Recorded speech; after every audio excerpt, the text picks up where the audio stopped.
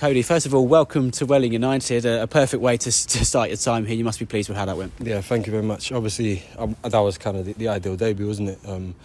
Decent performance from the team and a clean sheet, so yeah, I'm happy.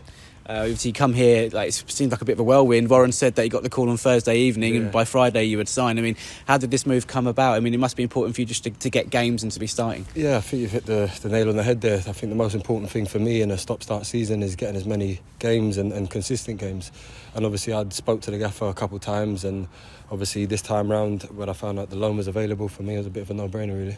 And let's talk about the game out there. I mean, the game was managed brilliantly. As soon as we got the goal, defensively we limited them to only really shots from distance and all that kind of stuff. That must be the sort of game that you really love to play, where you can come away from home and grind out a result like that. Yeah, sometimes you're not going to get clean, nice wins. You're not going to be able to knock it about. And I think today kind of showed what this group is about. Obviously, it's still early days for me, but I could see kind of that real togetherness, everyone willing to fight for each other. So yeah, it was good. It's easy coming straight into a team like that with one training session under your belt. Obviously, you've got to have that relationship with Jamie next to you, your full-back as well, the other side, and Miles behind us, who you know is a fantastic goalkeeper. So I mean, was that an easy transition today?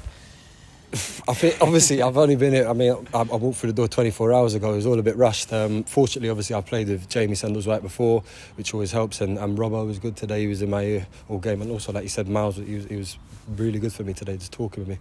And what did Warren say to you as well when he brought you in? What does he want from you for the rest of the season? Sorry. I think he just wants me to kind of give my all, really. Obviously, I think he knows enough about what I'm about, and obviously in my time here, that's what I'll be looking to do is push the group kind of to finish as strong as we can and hopefully keep more clean sheets. One performance, one clean sheet, 3 points in the bag. Dartford is next week. It was a big game for Welling, for the supporters at home, a bit of a derby match. So again, there's no rest for you. It's big game after big game, so you must be looking forward to getting a home game under your belt next week and having a big atmosphere and a big crowd. Yeah, 100%. I'm looking forward to, of course, playing at the home ground.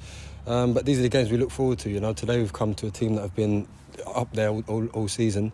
Of course, these are the tough games, but these are the games you want to measure yourself against.